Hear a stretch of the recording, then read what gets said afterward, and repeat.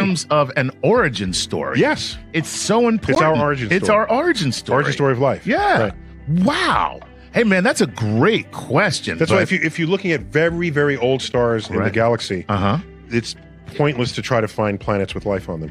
We think. Right. Yeah. That makes sense. Yeah. 5 billion years from now, where Right. even more generations of stars have Exactly. emerged, could those star systems have so much organic material that they'd be teeming with life. Like life on Earth has only one genesis, as Right. far as we know. Yeah. Maybe there are planets with multiple genesises of life. Like they can't, like they're just tripping over life. Tripping 'cause over there's life. so much material there to make life. So much material to make life. Yeah. Wow. Why is everything spherical and curvy in the universe?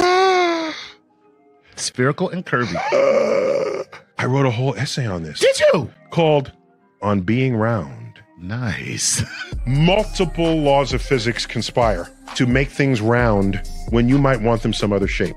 And that goes for soap bubbles. It goes for forming planets.